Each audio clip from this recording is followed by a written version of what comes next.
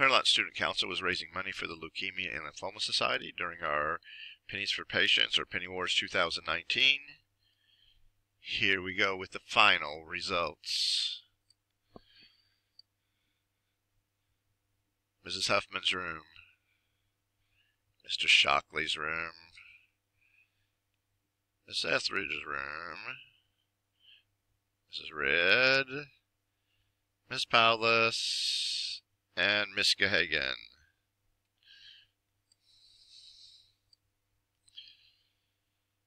Miss Harner. Mrs. Meyer. Mr. Moreland. Miss Hobson. Miss Rowe.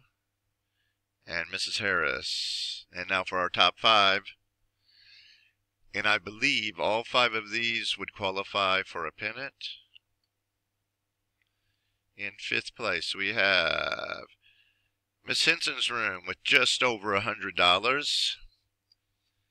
Mr. Kramer's room in 4th with $101. Miss Whelm with just over $105. And after 2 weeks of collecting money and robbing their piggy banks and getting people to volunteer to give them more money and online donations, we have